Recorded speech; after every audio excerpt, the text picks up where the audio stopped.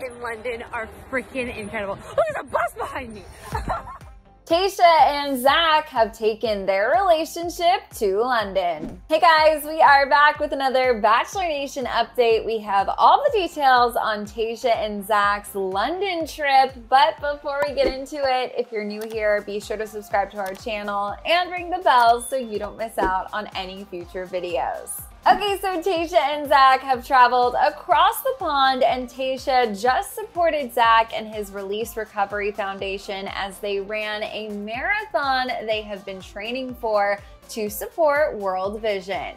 Tayshia shared footage of the race on her Instagram stories and even biked through London to try to meet Zac at the finish line.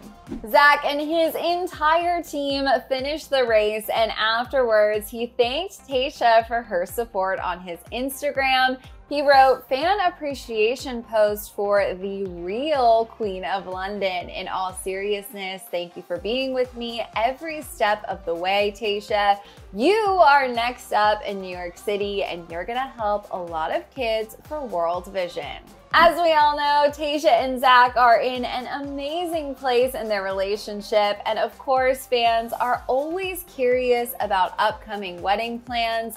Prior to taking this trip, Tayshia told People magazine, quote, "We just can't wait to actually be together and just continue to grow our relationship. So wedding plans, I'm sure someday on the horizon, but right now we're just looking forward to enjoying New York, and we have the marathon to look forward to." We cannot wait to see what comes next for them, and certainly hope we get some more great content from their London trip. In the meantime, you guys, we want to know your thoughts on these adorable videos of Tayshia supporting Zac. So be sure to let us know down in the comments. And if you are not already subscribed to our channel, make sure you do. Make sure you ring the bell so you don't miss out on any future videos.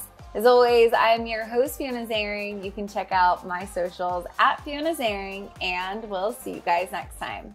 Bye.